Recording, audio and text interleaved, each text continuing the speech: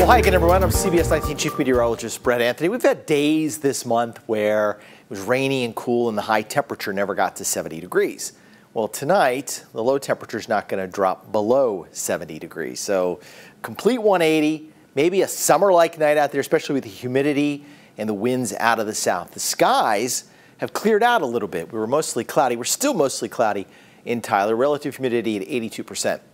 Perhaps the biggest number that I'm going to show you here in the next couple of minutes is this, the sunset at 8 p.m. All right, so the sun sets at 8 p.m. today. The sun does not set before 8 p.m. again until August 20th.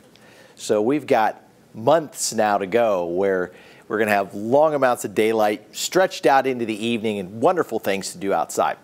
Clouds, radar animation tonight. A lot of cloud cover out there. It's thick, but you can see it thinning out west of us, out toward Waco and Dallas.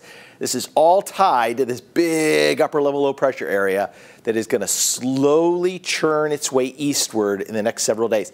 It may get cut off, and if it gets cut off from the main flow, the red dots here, the red arrows, that's the jet stream. If it gets cut off from that, it'll stick around till Sunday, and we'll be dealing with rain until Sunday.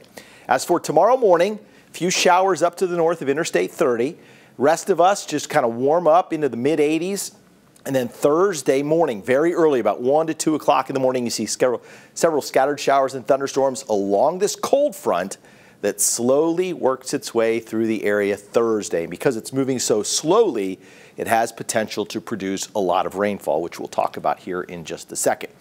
Severe risk tomorrow is just out to the west. Tyler, marginal risk up to Athens to around Mount Pleasant. I'm not sure that we'll much get into any of that. So I think Wednesday is dry for most of us. Thursday offers up the best chance of rain. And this is going to end up being more of a flash flood threat. And here's why.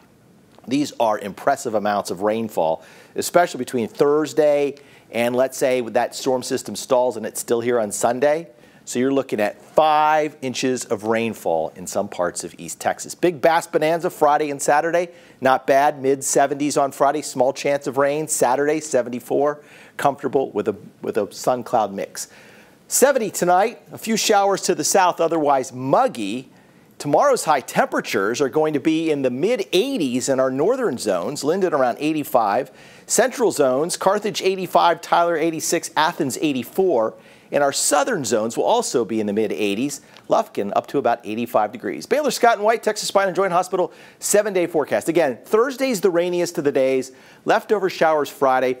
I'm a little concerned about Sunday. Scattered thunderstorms are possible, but we'll look over that data again. Colleen Campbell will have an update tomorrow morning starting at 5 a.m. on the Morning Loop.